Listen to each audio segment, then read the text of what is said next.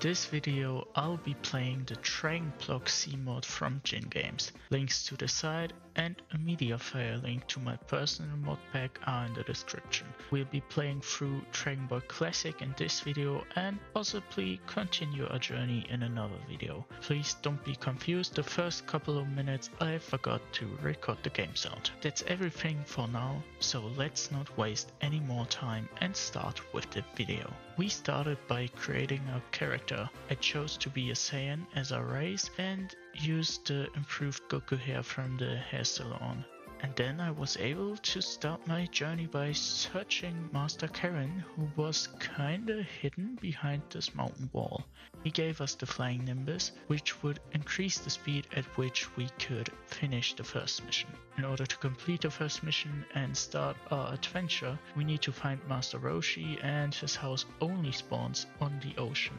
Luckily for us, his house didn't spawn so far away and we were able to find it fairly quickly. Next up was our first fight, and our opponent was no other than Yamcha. Yeah, the dead one.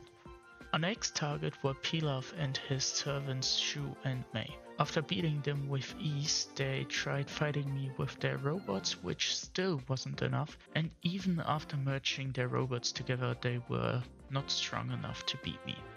I decided to make this beach our base location and started mining, where I found 4 of the new Varanai ore, which later could be used for armor, scouters and so on.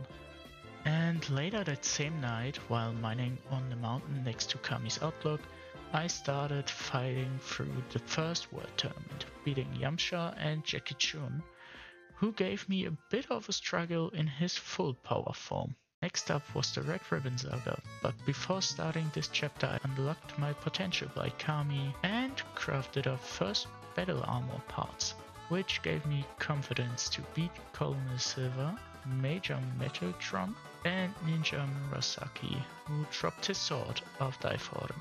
With the sword I was able to continue with Android 8, Booyah, General White, General Blue, Mercenary Tau, the Red Ribbon Army itself, and lastly Staff Officer Black in his robot, who was very hard to beat, but with his defeat we reached the end of the Red Ribbon Saga. After that came an eventless mining session that was relatively successful.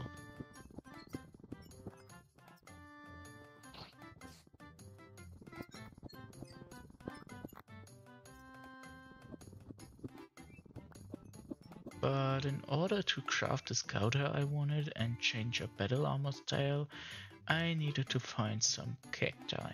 And so began the cacti age. Oh wait, no One Piece. But still, a seemingly never-ending search. Once I finally found it, I burned some cacti for green dye and made it tech tier 1 with all that and a squid genocide.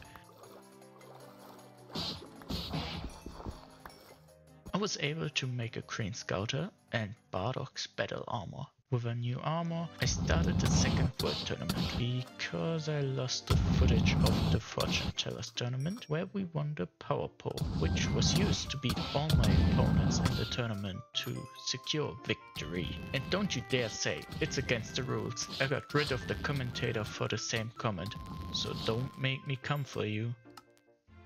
With Krillin's unfortunate and only death, the Tambourine Saga began. But I wanted to build a little world tournament like Arena, so I smelted all the cobblestone I gathered during mining and made some smooth stone half slabs. I started placing them near Kami's lookout, and well, it took a couple of days, and after finishing the first layer I decided to make a second layer, but I'm quite happy with the result. Then I started doing what I do best, beating up with alien creatures. I'm not a space racist, I swear. Tambourine was a big challenge, and I needed to eat all my food because I forgot to charge my potential, which made the fight way harder because I did less damage and took more damage. but with flying around I was able to kinda manage it, and at the end I was able to beat him.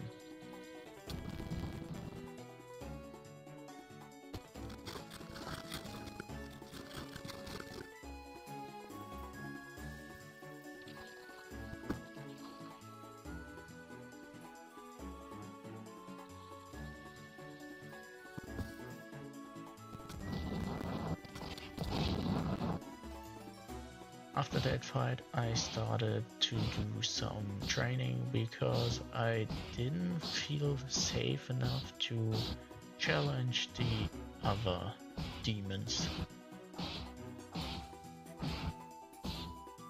After the training I felt really confident again and tried the next fight, and I can't really explain what happened here. We finally reached Demon King Piccolo and started chasing him down as well. This saga was really tough, but I managed to beat Piccolo and his, well, I don't know, family? Well, anyways, he mentioned that his son would take revenge for him, and the third world tournament was announced. To be absolutely ready, I crafted the Dragon Raider and searched for my last missing Dragon Ball. After searching a while, I noticed that maybe the shader was the problem, and as soon as I removed it, I found a Dragon Ball near Kami's Lookout, giving me the 7th and final Dragon Ball to summon Shenron.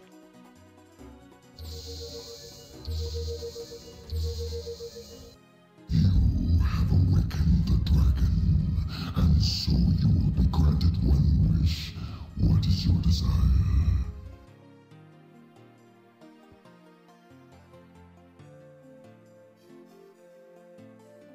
To be honest, his wishes are kinda ass, and I chose the catching charts because I saw them in a recipe.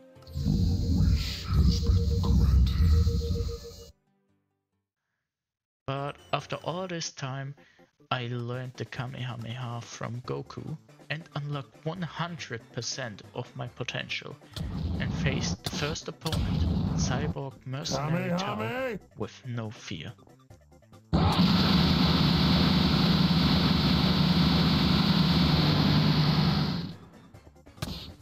After his defeat, we faced his old student Tien, who got lasered by our Kamehameha.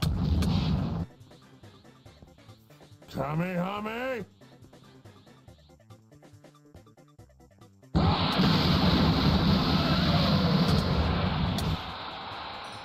Sending us to the final, where we fought Piccolo, who was by far our strongest opponent.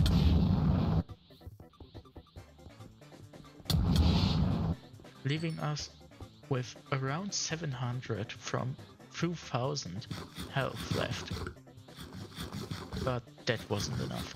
We still had to fight his giant Namekian form, which surprisingly was easier to beat than his normal form, and with that came a time of peace and the end of our journey. But maybe, just maybe, this world will once need a hero to protect it from another danger, and then we'll be ready.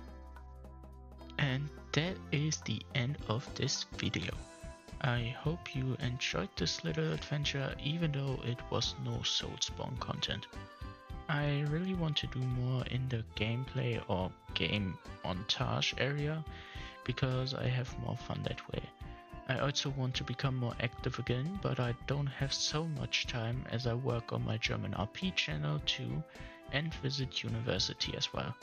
Nonetheless, I'll try my best, and don't worry, the Soulspawn content isn't off the table. It is my favorite franchise, so you won't have to worry about it.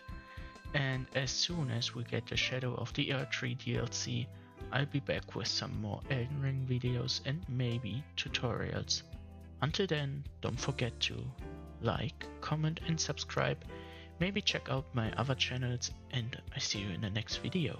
Dir Tarnished.